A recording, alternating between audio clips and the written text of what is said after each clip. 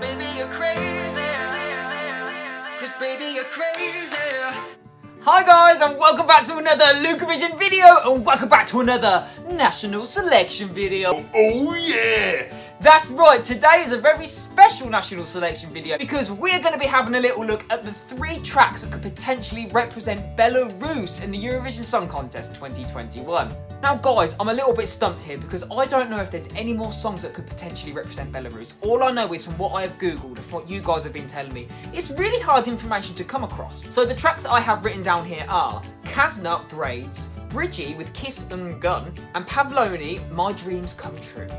How random is that? One sounds like a Disney song, one sounds like a death metal song, and one sounds like an R&B song. So this is going to be interesting to say the least, isn't it? Now today's video and all of the content that I'm about to watch comes to us courtesy of Feathery. Feathery was asking that I have a little look at Braids, and I thought, well actually, why don't I have a little look at all of the songs that could potentially represent Belarus? So that's what you're getting today, folks. And please, if there's any more information on Belarus for 2021, let me know in the comments down below, because I don't know if I've missed anyone. I don't want to leave anybody out. Now for the 2020 season, Belarus were my underdogs. I absolutely adored David.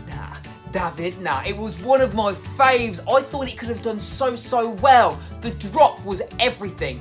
Not to mention the backing dancer who looked a lot like me doing a death drop. Maybe I was just biased. In which case, I'm super pumped to see what they're going to be bringing to the 2021 contest. And before we get cracking, I want to know your top 3. I want to know what you think of these entrants. So without further ado, enough chat, let's react. So, as aforementioned guys, please go and check out Feathery's channel down below in the description box. Another great channel with amazing Eurovision content, and that's why I found all of these videos I'm about to react to now. So yet again, thank you so much Feathery for giving me permission to react to these videos today. Let's see what Belarus have to offer. So, let's go. So we're starting with Kazna and Braids. Sounds good. Harmonies on point! I'm loving the kind of native sounds to the vocals. They must be focusing so hard on these harmonies. They can talk all they want, but I'm gonna walk, but I'm gonna walk the way that I want. So fly, how I rock my braids. Oh my god, where did this come from?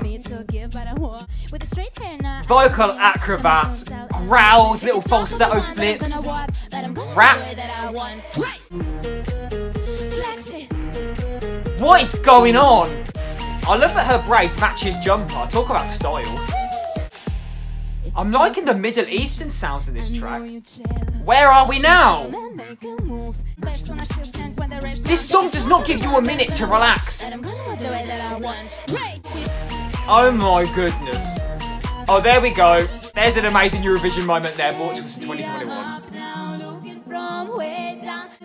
I don't know what to say. She's doing really well to keep those vocals on point while she is dancing around. She has stage presence down to a T. I don't know if this is a joke entry or not. The music is crazy. The Middle Eastern vibe is amazing. I'm here for it. I don't know. The hook in it is great though. She's enjoying herself, and that's the main thing. I just don't know where I am with this song.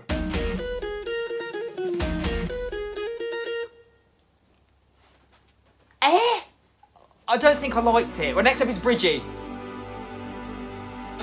Okay, this sounds like a power ballad.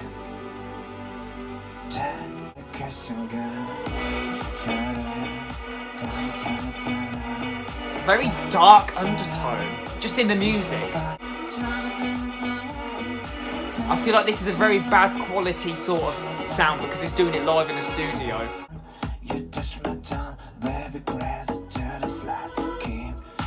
I wish he worked on his enunciation. I don't understand what he's singing.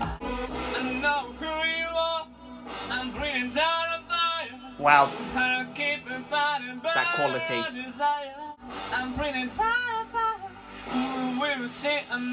Very unique vocal arrangement.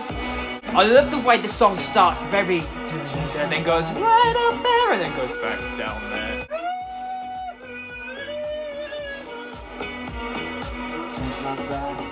The darker tones is definitely the way forward with this song. Maybe if this was performed live on stage, maybe the whole essence would come to life a little bit more. Not feeling this.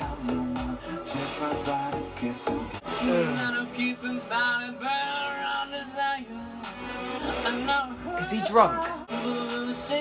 Guys, I really don't like to be negative, but this is the longest, like, 2 minutes in my life. I mean, this hook's good. There's a lot going on production-wise as well. I just feel like he's really...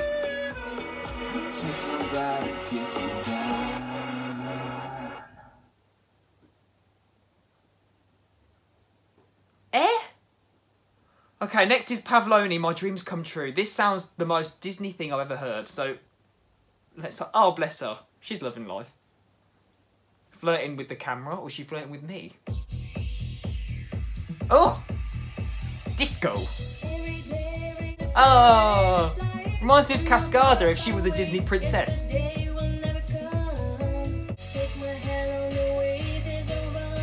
Nice little build. Oh, she's sweet. She's got a lovely, sweet voice. It sounds very demo-ish, doesn't it? Okay, now it sounds like the Venga Boys.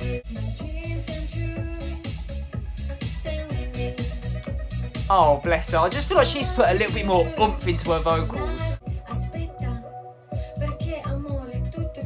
The backing track sounds quite demo-ish, if I'm being honest. It almost sounds like there's a metronome in the background. I love that this second verse has got a different arrangement. It's almost like a rap or talky, speaky parts. And it really adds an extra bit of intrigue to the track, do you know what I mean?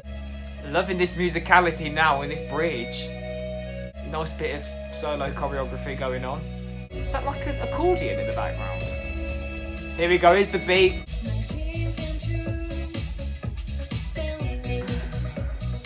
Guys, it just sounds a bit karaoke, but I think it's probably just because in the setting. She's not on the stage and the levels are off. Do you know what I mean? The music level and the vocal level is a bit to and fro.